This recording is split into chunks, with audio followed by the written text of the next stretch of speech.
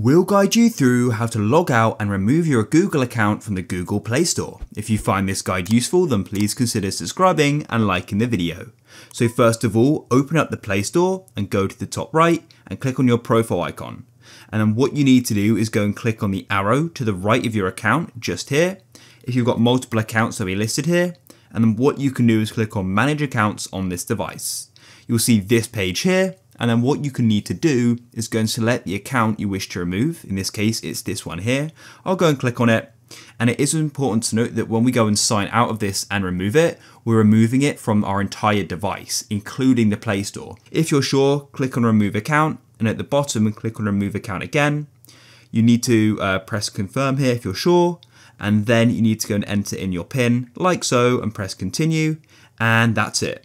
Of course, you can come back at any time and go and add your account again. And now when I go and open up the Play Store, as you can see, it then goes and asks me to go and sign in because we've gone and signed out and removed our account.